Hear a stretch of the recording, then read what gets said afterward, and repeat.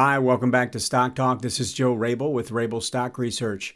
And today we are going to go through a number of different stocks. There's a lot of movement out there, a lot of cross currents, and definitely worth focusing in on some of the requests that came through. And what I wanted to do to start is the lesson is going to be on RSI.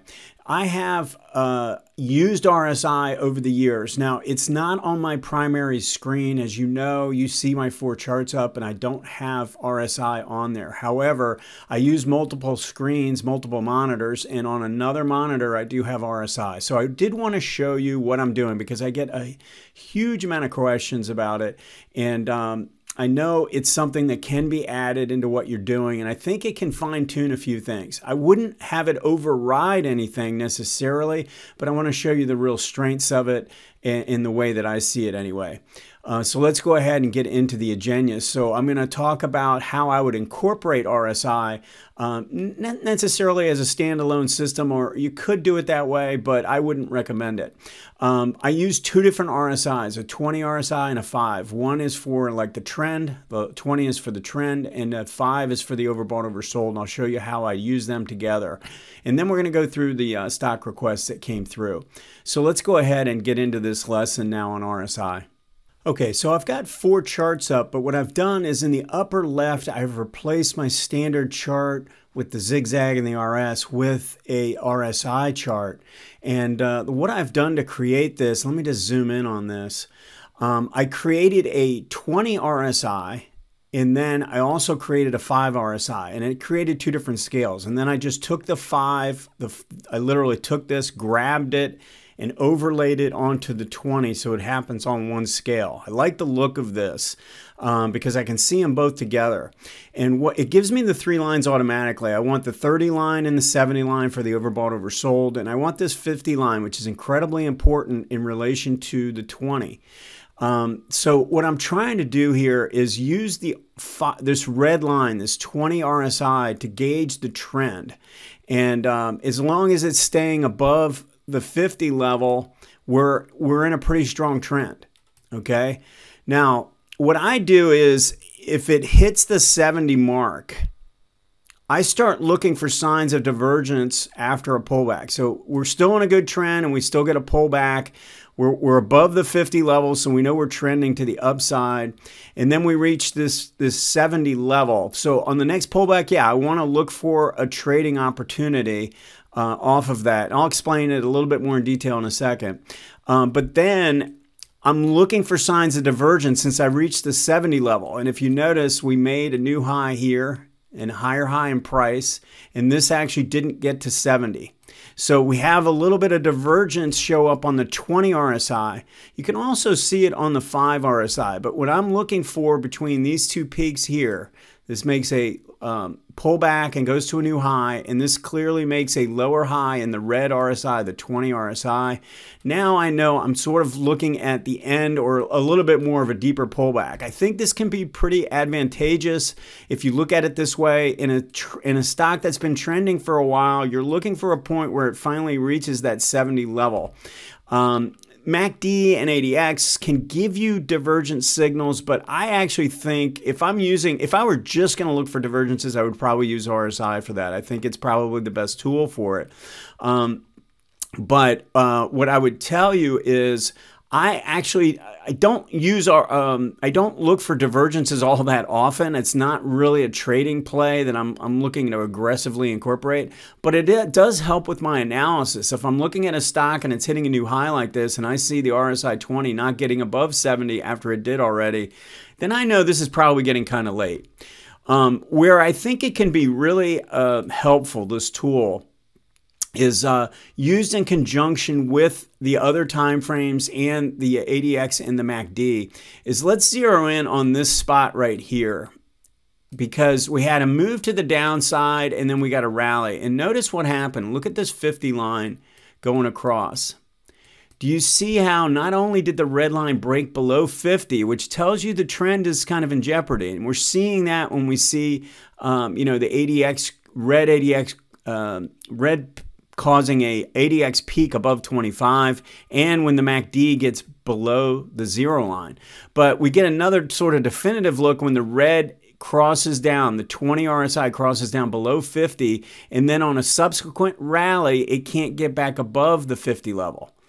So when I see that, and then I get the overbought oversold oscillator, which is the 5 RSI above 50. So that is the tool right there, is this 5 RSI getting above 50 when the 20 RSI does not get above 50. So if you can incorporate that with a pinch play, you see the pinch play here, you see how red DI is on top, it gives you a timing tool here.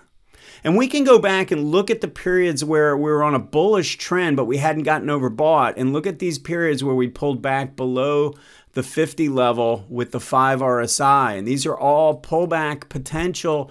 They at least highlight to you where you should be looking at the ADX and MACD for our setups.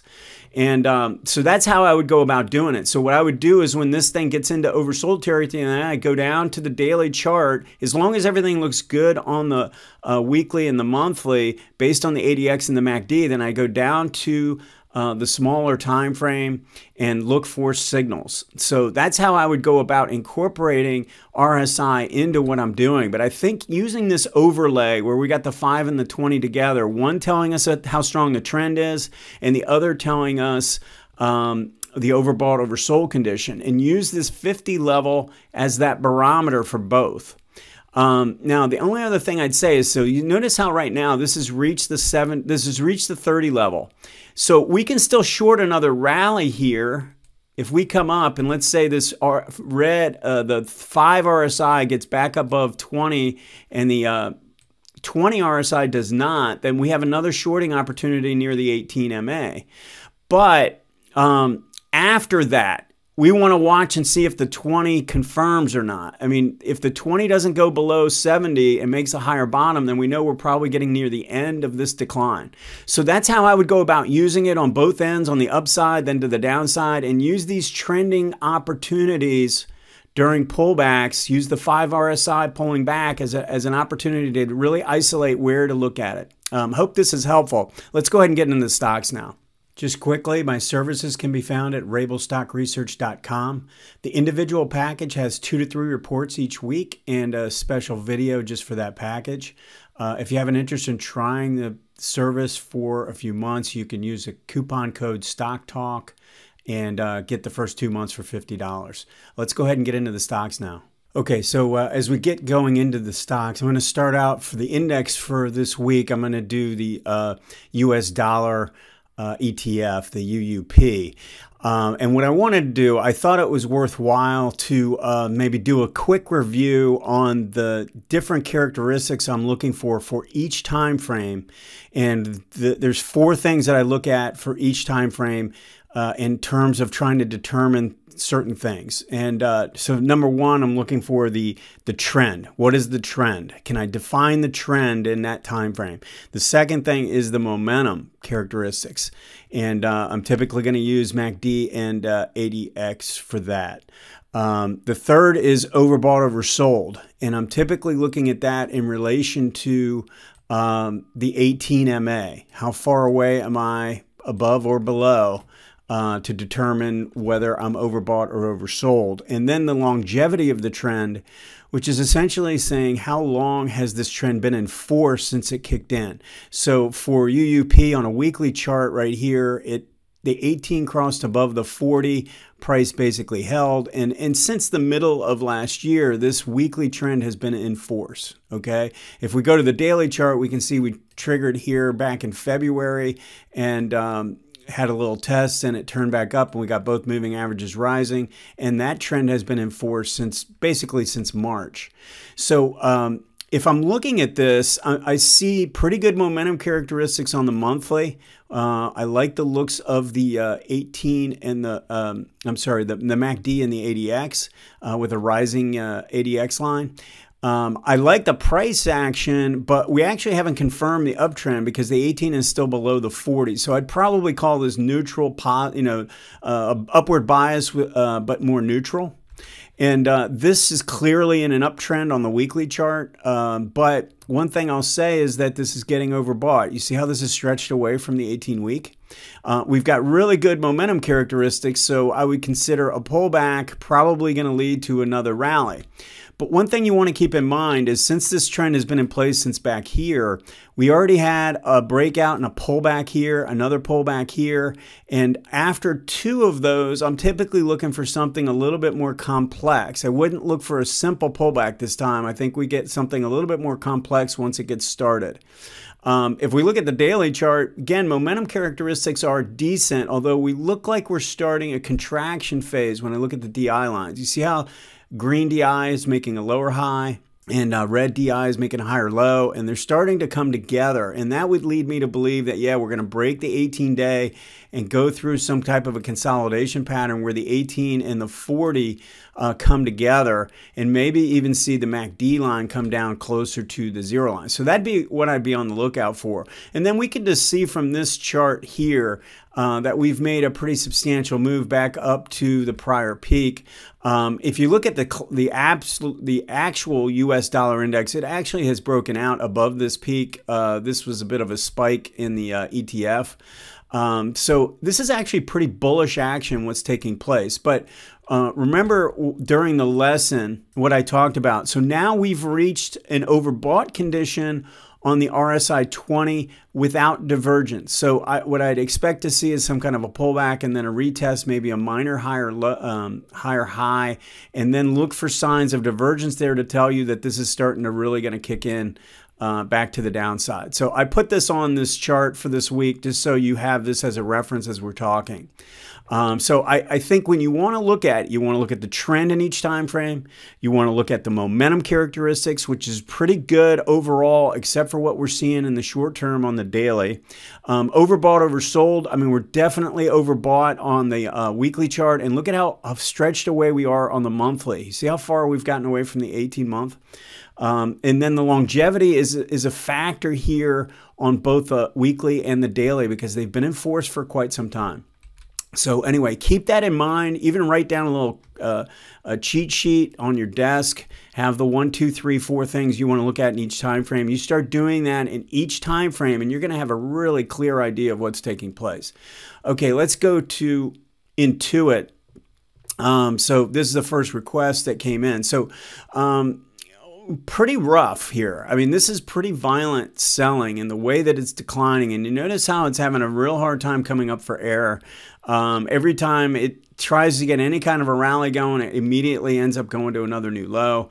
You know, we can draw in a downtrend line here clearly. And notice again, when you have a good trend line, it'll almost always look like the 18. You see how the 18-week is essentially the same as the trend line? That's when you know you have a really solid trend line in place. So just kind of keep that in mind. In fact, we can do the same thing on the daily chart, the shorter term trend, and it's pretty close. I didn't actually draw that perfect, but it's pretty close to the 18 on that time frame. So we know the 18s in each of these time frames are determining something pretty important, which is the trend here and the trend here, at least the trend lines. And so the first order of business would be getting through the daily trend line. If we can do that, then we have a potential chance to get back to this weekly trend line. But based on the momentum conditions and the fact that MACD hit another new low in both of these time frames with price, I don't know that I would necessarily be looking for any kind of a big reversal yet, even though we're getting down towards the 40-month moving average. And let's just see where this bigger support comes in, actually closer to 300. So let's just see how this can handle the 40-month moving average, but I wouldn't be in any hurry based on the momentum conditions. NOW is, you know, is definitely rolled over. If we look at the weekly, and I just take this, zoom this out a little bit, we can draw our trend line in and see not only did we break the trend line, but we rallied back to test. That was right about the midpoint of the decline, okay, right around the 600 level. And then we came down and took out this low. So we have, again, we have a trend line in place to the downside that's mirroring the 18-week. On this time it's on the top side of it, but it's the same slope and very close to the same price.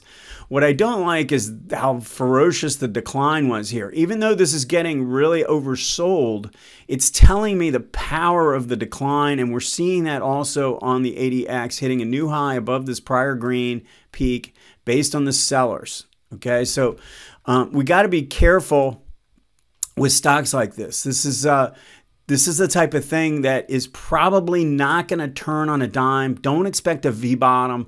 Look for some kind of a sideways pattern to develop as it finds support, as opposed to something that's just going to turn on a dime and take off like we've seen over the past 5 to 10 years in a lot of these stocks.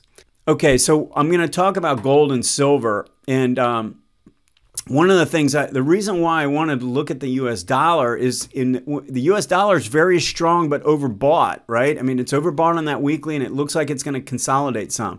That should help gold and silver in here. And we have to see the quality of the rally off of support. If we don't get a good rally off of support, then we have to assume we're kind of caught in a trading range for now, and it shows up as a flat monthly moving average. You see how the 18-month is flat now? So that doesn't necessarily mean this rolls over and turns down, because we do have decent momentum conditions in place. But what it tells me is that it's probably going to take a little bit of time. Even if we get a run up towards this resistance up here, 180 for the GLD, I just don't think it's ready to take off yet. So the negative about this sell-off that we've seen recently, that was probably caused in a lot of ways by the strength in the dollar, means to me that we're going to have a hard time getting going on a new trend. So just kind of be aware of that. I think I would look at this as a trade off support up to resistance if I were going to try and play it. Don't play for trending moves. And one of the questions I had was, what are the better ETFs? And I think the GLD, I mean, the GDX, GDXJ, they all basically look the same right now. But there are times, and I would just tell you, look at GLD. If you're looking at gold, right, and you want to look at owning gold futures essentially, then own the GLD. If you'd rather own the individual stocks, large cap, then own the GDX. And if you want to own the juniors, the small guys, that's a more aggressive way to play, then you do the GDXJ. So just kind of keep those things in mind depending on what you're trying to accomplish. I would say right now, I don't know that it matters much because all the charts look about the same. So silver, one of the things that's bugged me a little bit about the gold move when it was getting going is that silver hadn't kicked in to any significant degree. You can see the 18-month was still flat to down when this was trying to get up through here. We don't have the same kind of momentum conditions in place on the SLV yet. We're going to probably need to see this get through 25 with a vengeance to start feeling better about this. With that said, is there a lot of downside risk? Probably not. I just don't know if we're going to get in this and see this really take off. We're going to need to see new price volume strength before we can consider this as a buying opportunity. Only do this for trading opportunities down into support and look to sell in resistance right now. That's how I would do it. GRFS. So we've come down to, the way we came down and took out this prior low is, to me, a little troubling, because notice this ADX pattern. You see how strong the ADX was on the monthly chart? That just tells me it's going to take some time, and we broke this resistance that we're now rallying back to. So until we get back above that level, I don't think I'd want to do anything with this. The shorter term pattern actually looks pretty decent. So if we can maybe form a little bit better action on the weekly chart, maybe pull back like this, and then get a pullback, and that causes a pullback back towards the 18 and the 40 day, and we get an upturn from there, then you could possibly play this for a trading move up into bigger resistance on the monthly. But it is a trade right now. It's not really something that I would look at longer term. HP, I did get a couple of energy questions. So this has made a pretty good move. So let's just look at this. and evaluate the monthly, because we've made a pretty decent move here, which looks like it has pretty good strength. And we had pretty good green DI, which is pulling back. MACD is trying to get through the zero line, but notice how we reached this 50 level, which had some trouble. Now, this is where the stock has had some trouble in the past. It's trying to get through there, but it wouldn't surprise me if this took a breather or pulled back or paused. So now what we're looking at is a strong ADX condition, a strong MACD condition on the weekly. This pullback could be buyable if the right things happen. You see how we're getting this sideways consolidation and getting the moving averages to come in together on a daily chart. And we have MACD holding the zero line, and we have low ADX. So typically my rule is to draw a trend line on price. But since we didn't make a lower low, I kind of have to use a horizontal trend line here. I'd have to see this get through 50 in this situation based on the way this is played out to get a trigger off price. That's kind of how I think I would want to handle this right now. Now, if we pull back and we make a minor new low, then you can change the downtrend line to like this, draw it like that, if this goes to a new low, and then use that as a trigger as long as this holds the 18-week. Halliburton has already pulled back to the 18-week. Good momentum condition in place. Now, let's just discuss this for a second, because you see how this first pullback, and then it tried to rally, and then it came back to here, and MACD was crossing over before we turned up on this last bar. So when I see that, I'm inclined to believe that the midpoint acts as resistance the first time. And it's exactly what happened. This rallied up. So here's the decline. And then we rallied up to the midpoint, basically this prior high, and we're coming back down. It doesn't mean we're rolling over, but a lot of times it's telling me that we consolidate a little bit. When we have good ADX, we're still thinking that there's more upside. But when the MACD does this, I'm inclined to believe we do some kind of a W pattern rather than just go straight up to new highs. So just keep that in mind. I think that's how we play this. This is playing out. It never triggered on the daily chart because we had overrun on the, you see how the MACD overran the zero line? So we don't take this first move up. We look for a higher bottom and to turn back to the upside. So we'll see if this can survive and turn back to the upside. If it does, then I would consider that a buying opportunity. Very, very strong, smaller cap energy stock that has made a blowout move to the upside with very strong market momentum conditions, but it is overbought. You see how it's gotten away from the 18-week? So we're looking for this to kind of come back a little bit more, and we want the 18 to come down and touch the 40, maybe even go below the 40 while MACD comes down to the zero line. We don't have much selling strength here. You see how the red DI, look at how the red DI is not holding above 25. So there's not much on the sell side at this point. The one thing I'll tell you is we can't really draw a trend line unless price goes to a new low, maybe comes down to 30. Then we could draw a trend line and look for, a trend line break as a potential trigger. PCRT, pretty nice move coming off this low. You notice how this found support right at the 18-week? The ADX is in pretty good shape. Green is above red. Pretty good distance between those two lines. But I think what I would look for now is some type of see if this can hold these moving averages and then turn back up through the 40 level. That's probably what I would be looking at just based on everything that I'm seeing here. Now, if I'm playing right now and I'm playing a breakout in a market environment where the S&P is going like this, straight down with strong momentum, I'm playing this tight, right? If I want to play this, I'm probably playing with smaller size. I'm using, so let's say I buy this breakout and I have a stop here or something like that. If I get what I risked, so this is what I'm risking. If I get what I risk, I'm taking some partial profits and then moving my stop to a break even on the balance. Okay, don't mess around in this market environment. As long as the market is fiercely going down, we got to be a little bit more nimble about our trading opportunities because we're trying to avoid losing right now. Preservation of capital, I think, is key until we see a real climax low take place. And then I think you could be a little bit more aggressive.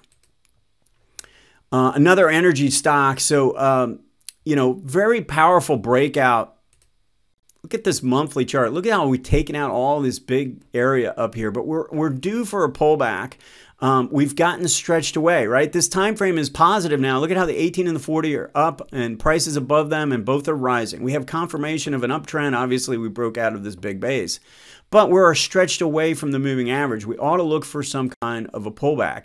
The positive is on a monthly chart, the trend is fairly early. I mean, we'd be looking to buy the first pullback in this as long as we get a setup on the weekly chart. Now, it might not want to pull back right now. I mean, if you look at the momentum on the weekly, we had a pretty strong breakout and a minor little pullback, and this is sort of the second pullback in the trend. So this is more of a sideways consolidation, but we could break out through 175 and go for another target. Again, play it a little bit more nimble at this point.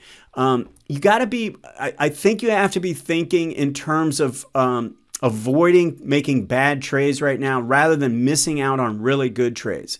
And I think if you have that approach, you're going to be better off. Now, we're going to hit some kind of a climax in the market, I would think, at some point. And at that point, I think you can take advantage of and be more aggressive. Thanks for watching the show. If you have an interest in having one of your stocks analyzed on the show, go ahead and send the symbol to stocktalk@stockcharts.com. Have a great week, and we'll see you next time.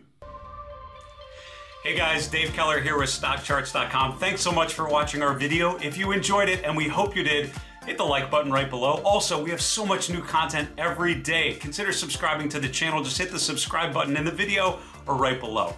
Thanks for watching. Stay safe. Have a fantastic day.